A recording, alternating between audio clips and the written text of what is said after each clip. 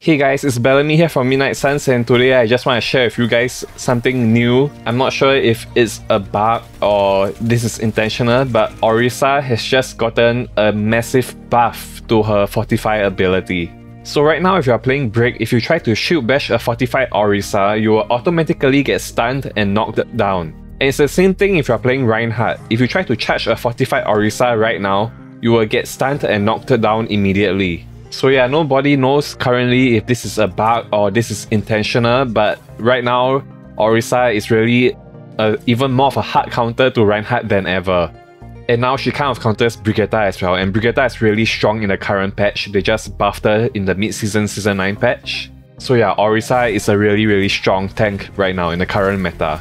And yeah, that's all for this video guys. Just wanted to share this little hidden Orisa buff that wasn't mentioned in the patch notes. And yeah, it's actually really not that little, it's actually pretty massive, especially if you are playing against a Brick or Reinhardt. Anyway, thanks again for watching, and as always, stay gold. Bye guys.